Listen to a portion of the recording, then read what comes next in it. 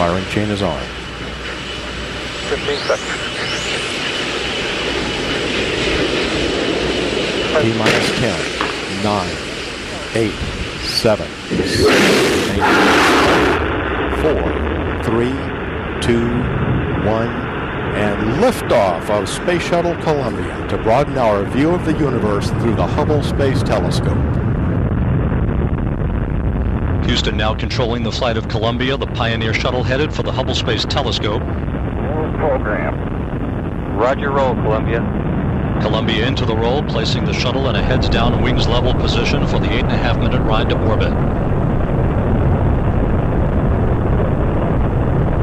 25 seconds into the flight, Columbia's 3 liquid fuel main engines now throttling back in a 3-step fashion to 72% of rated performance, reducing the stress on the shuttle as it breaks through the sound barrier.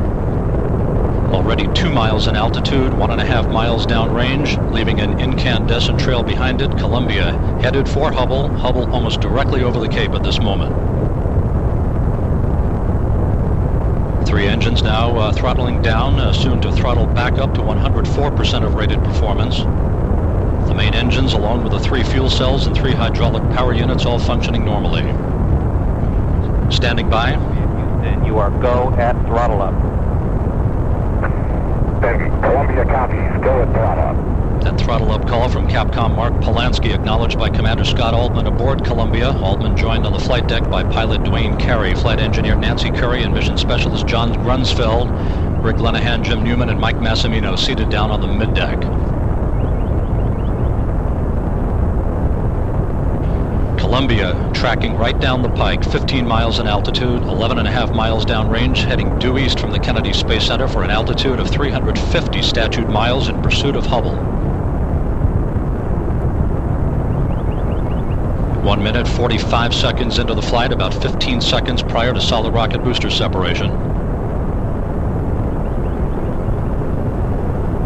Standing by for SRB separation.